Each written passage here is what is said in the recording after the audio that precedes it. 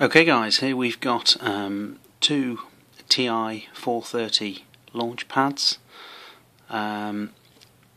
with some firmware that is written to drive some RGB LED strips, but I've just got them linked to some LED arrays here just to demonstrate what's going on.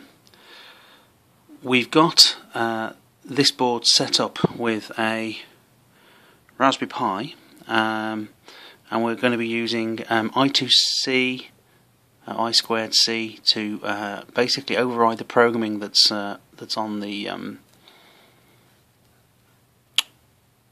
MSP430s. Well, not override, but basically give it different instructions.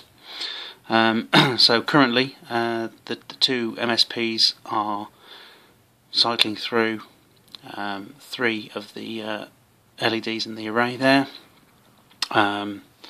I can just press the reset buttons, you'll see them stop and start quite happily.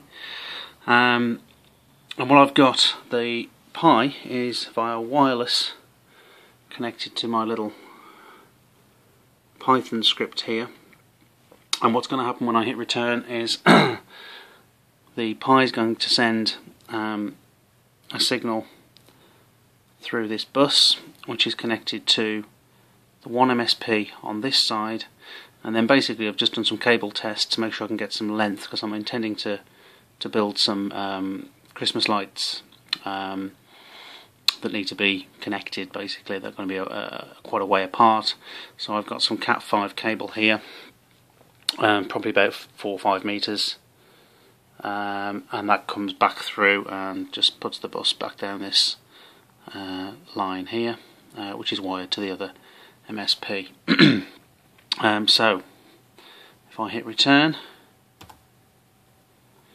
so you can now see basically the pattern's changed on the LED bars. They're flashing alternatively. I can stop the Python script, which should hopefully stop the flashing. Rerun the Python script again, and off it goes. I can also put the MSPs back to their original routine from the script as well. But basically this shows that we can have a inbuilt default behavior for the MSPs, so they can be flashing the RGB LEDs quite happily, and then via a web interface, hopefully running from the Pi, we can override that programming and just use them as a control module basically. And that concludes the project for today.